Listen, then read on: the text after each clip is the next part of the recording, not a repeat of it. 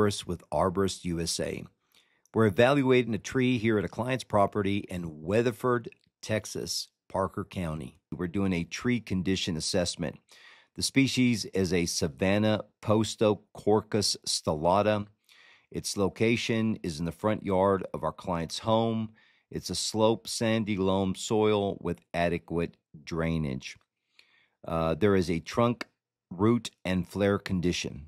Trunk, root, and flare condition. The subject post oak exhibits a large basal wound measuring approximately 3 feet longitudinally by 2 feet laterally, with exposed secondary xylem tissue. Based on the presence of the wall-defined callus wood forming along both vertical margins, the tree is demonstrating a successful CODIT, compartmentalizing of decay in tree tissue. CODIT is C-O-D-I-T. The circumferential callus